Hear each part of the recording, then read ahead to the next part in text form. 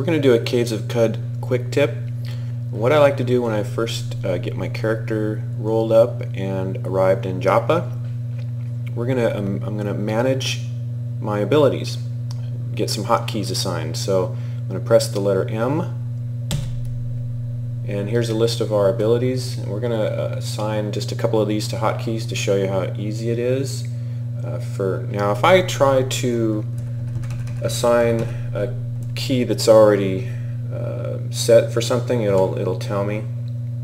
So I'm going to go to sprint, I'm going to hit enter, and I'm going to press 1 on the numpad, and it's going to tell me it's already bound. So I'm going to escape out of this, and I'm going to go to sprint again, hit enter, and then I'm going to use the 1 across the top of the keyboard. So now when I want to sprint in game, we're going to jump out and take a look at that.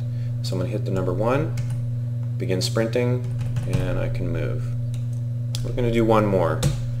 So we're going to take the electromagnetic pulse. I'm going to scroll down. Now if you hit the A key just now, it's going to actually activate that ability. So we're going to come down, and we're going to, once it's highlighted here, we're going to press enter.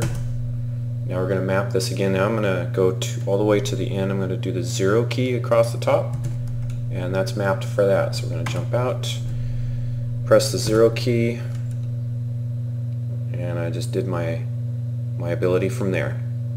Alright, thanks for watching, guys. Take care.